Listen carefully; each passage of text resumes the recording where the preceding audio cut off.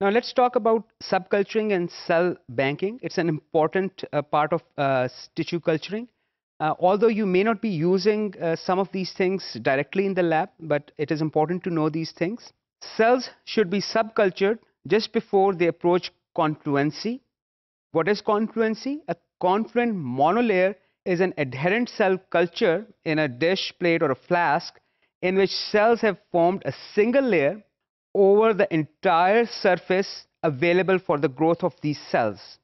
Once the cells have started to form clusters above the first layer, which means basically cells are still dividing, there was no room available on the dish, so they started climbing upwards. So they have started forming the clusters, or if they have started to lift up from the surface, the culture is past confluency stage.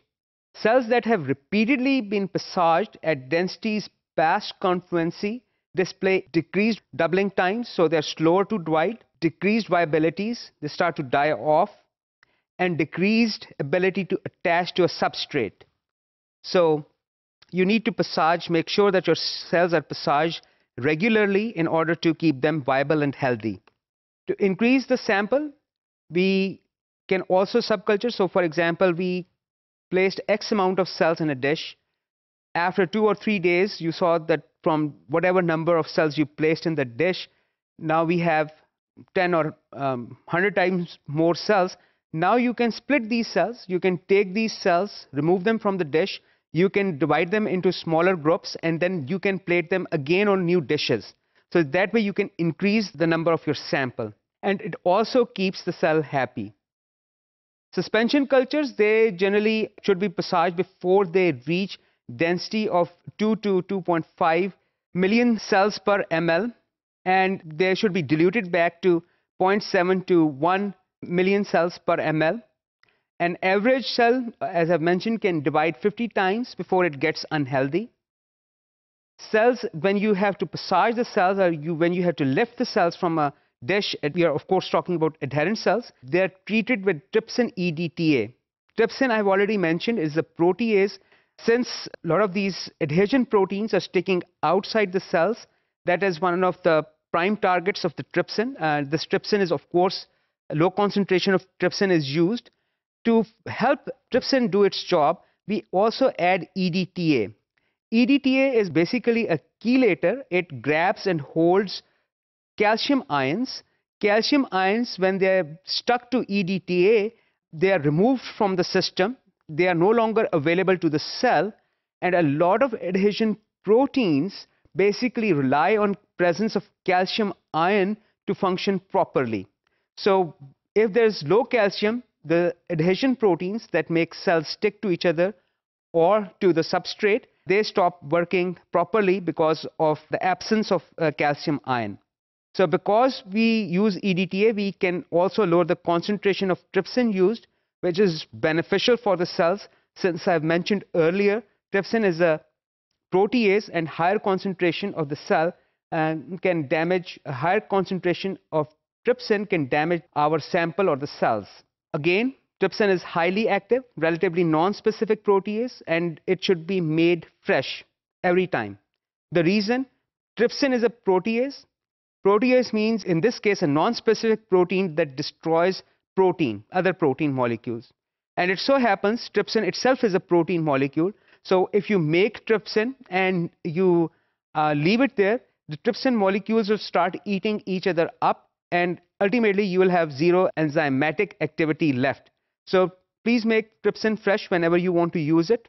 Also, over trypsinization can damage the cells, as I've mentioned. So EDTA can help us in that regard, because it will allow us to use lower concentration of trypsin. Always block trypsin with serum to prevent damaging the cells. So once you add serum to the system, serum has a lot of proteins that will basically block the activity of trypsin, and it will prevent trypsin from damaging your cells. So one of the things we can do with a lot of cells is we can store them. We can store them at lower temperatures in, for example, liquid nitrogen, and they can last a very, very long time. So why do we want to store cells? We don't have to maintain them. If you have the cells in the incubator, you'll have to keep on feeding them, you'll have to keep massaging them. And of course, as we have mentioned earlier, cells, the viability of cells will also decrease if you keep on massaging them. If you store them, you can avoid all that. And additionally, you have a stock of cells that you can plate anytime you need them. Also, if you have frozen your cells, stored them, you can also transport them long distances or ship them. So in order to freeze cells, you need to add cryoprotectants in your cell mixture.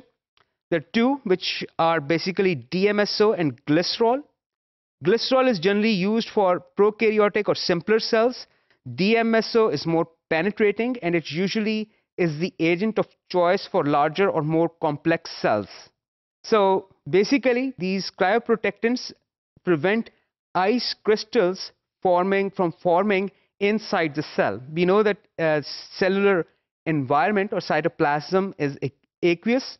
So these will prevent those crystals from forming, because once they form, they can start damaging cell structures. Stem cell and tissue banking is a common practice in the West. So when there's a newborn, cells from the cord blood are taken and they're stored, because these cells can be used later on, for example, for regenerative medicine. If that individual needs cells, tissue replacement, for example, in future, that would be a good source of it. Unfortunately, we don't have those facilities here yet. So how do you start?